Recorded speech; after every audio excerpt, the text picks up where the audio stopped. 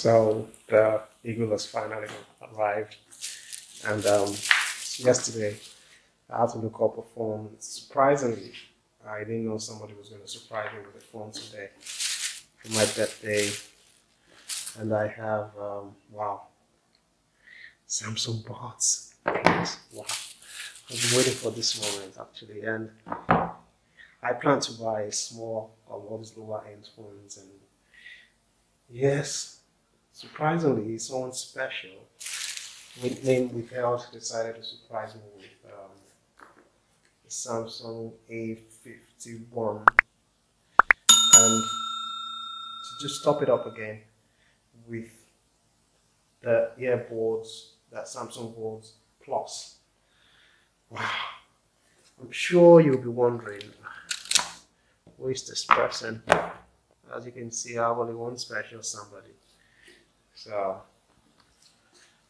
first of all, this is not sponsored by slots. It's just, I guess, a random order.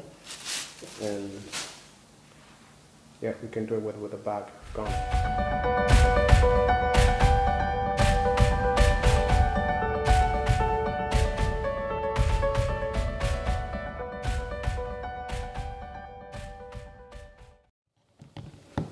So I feel it's important I tell you a little story about my mobile phones.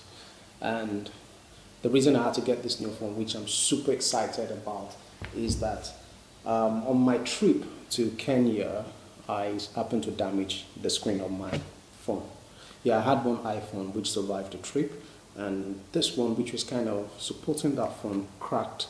I had a crack on the screen. If you look closely, you would see a little crack just across, and that means everything below couldn't work. I couldn't type my password. It was just pretty useless. And since it's an old phone, there is no point actually changing the screen. It's not even worth it in any way. So the only thing you could hope for is just get your data out and just put the phone away, apparently. It still works, comes on, but what's the point? So I felt I needed a phone for about 2-3 months just to sustain me before I get a better phone. And something came to my mind because someone asked me to get a phone and said T310 was okay. So Verny T3 Pro, which I did, and it was really cheap. So I thought, okay, why can't I buy the same phone that's Verny T3 Pro? You know, buy it, just use it for the main time before I get a better one. And there comes the Verny. Pretty much, I can't say anything much about this phone because I bought what I deserve. It's pretty cheap, less than 30,000 naira, and I thought I could just receive call, do some Twitter once in a while, and let it go by 2 months, which should be fine. And based on the review from the person I bought it for, which used it basically for phone calls and rarely WhatsApped, so I think it's just perfect for that. It won't hurt the phone.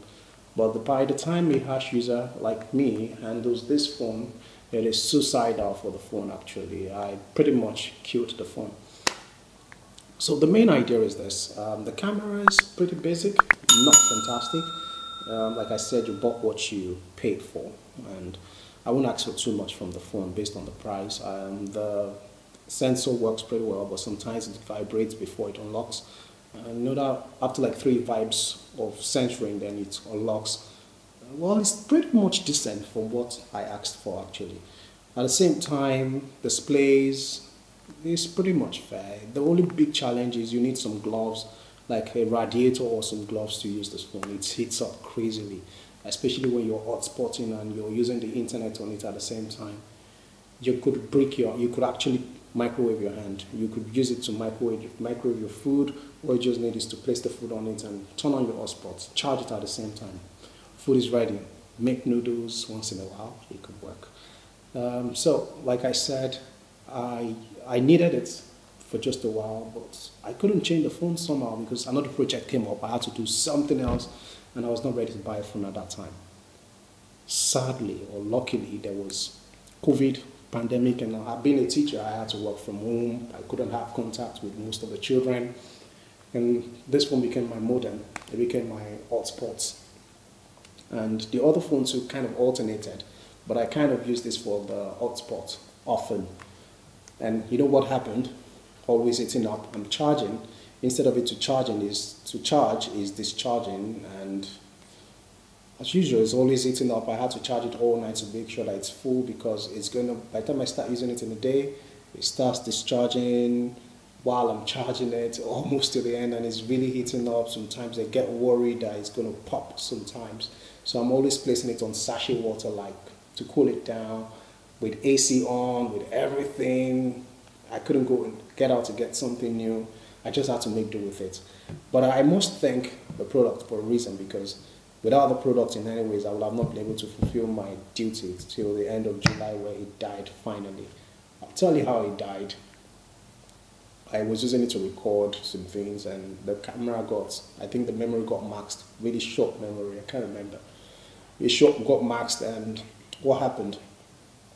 It didn't come on, it started starting over and over. And I felt I could save it by using safe mode. I did for a while. What happened again? It came on, then the battery died. And since that moment, it never came on again. It's been off. I've been to a repairer because I had so much information on it, just to save the data. And they all said the panel is working, the battery is fine, it's charging. But what's the point if it's charging and it can't come on? It just died, as in literally died. And that's it, the end of it. So I went back to my iPhone, which is the ancestor of all my phones. So I went back to it, and that has been what has been sustaining me before this new kid in the block. So this is the new phone, and it's time to do the unboxing. Flipping around, there's this little label. I will try to take it out. Something about me is I try to save it, but let's just do the breaking and have it. And here you go.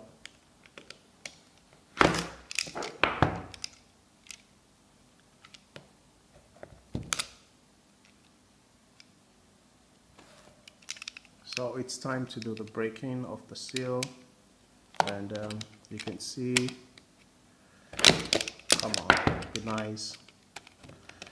Okay, done deal. So let's see what you have inside. Here you go. I think I opened it the wrong way. You've got my little headset there. I've got my charger. Interestingly, I have it's a Type C, and I have also the 15 watts charger, so with fast charging. Dun dun dun dun. Drum rolls, please. Dun dun dun dun dun dun dun dun dun dun dun. So this is the Samsung Galaxy A51. So I got the blue case. They said they've got only white and blue as at the time they were about to make the delivery, and I think the lovely black cover and the silk case is really, really charming. Feels good to have this in the hand. Very lovely. Interesting. Do we have other things that I'm not going to read inside? Let me see. What have I got inside again? Oh, I think I've got protector, the screen guard, the pin, and let's see what's inside. Okay. I've got a screen case, kind of a protector to protect it from, this is for the back, like a case. I think it's a thing we all like to have to protect against scratch and all that. I think that's it. Empty. Now that the unboxing has been done, we have the phone, the Samsung Galaxy A51. Actually, we wanted to get an A50, but it was out of stock on slots, so we had to go for the A51. So this, like I said earlier, it's just to protect the back against scratches and all that. I still need to get a cover, like a Gorilla's, what do they call those, screen protectors, just to give it another extra layer. This is my 15-watt charger, and you could see, yes, for fast charging accurately, deliver the high current to your phone so it could charge. And the headset, pretty fair enough. You have your headset intact. I won't lie to you, most places where you buy phones, you might not find this in it. It might have been removed. So I think that's a plus. The slots that you have your headset still intact. It's just the regular and Samsung headset actually, but I'm sure it's going to do a lot better than what you buy out there on the streets. You have a Type-C USB, which we all know for. You can't actually go wrong using this. You can't go wrong using this because whichever direction you slot in your phone, you'll find it can short circuit anyway. So I think it's a very good development. So you don't have to worry while sleeping. You could just slot in your USB anyhow, and you'll find that your phone is safe. You're not damaging the charging port or even breaking the phone. So those are the basic things we have found in the phone, the unboxing episode today. We will also talk about the functions and just the differences I've noticed in my old phone and this one. So this is the way it looks outside the box. I'm about to take off the first layer, that's the wrapper around it, so we can have the phone revealed. Okay, so looking at this, you can see the sleek body and the ultra wide screen. I'm about to have the first boot, and that's it. The very first boot of the phone. I guess it should take a while for it to set up as usual. In the next video, I would like to show you how the whole boot setup is being configured. I'll run you through all of that. At the same time, I will share the specifications, the OS, the RAM, the memory, and all those specifications. Please remember to subscribe, like, and turn on your notifications. And join us next time in a session. Thank you.